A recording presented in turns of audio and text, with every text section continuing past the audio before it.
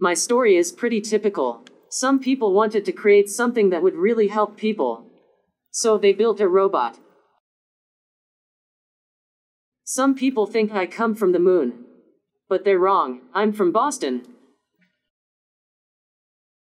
Here's a short one I wrote, called Marbles. If marbles roll into your bowl, even if you meet them, you shouldn't eat them. That's it, thank you. I once read a book about anti-gravity. I couldn't put it down. Also, I couldn't pick it up. I like macaroni the best, what a great shape. I also like cantaloupes because they remind me of my head.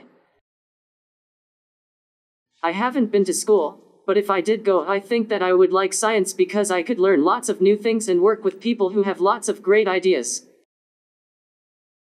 I have no pets of my very own, though I do have a whale named Stanley. I really look up to my creator, Dr. Cynthia Brazil. She always inspires me, because she never gave up when creating me. Find what you are passionate about, believe in yourself, and don't let anyone tell you what you can and can't do. I like to dance.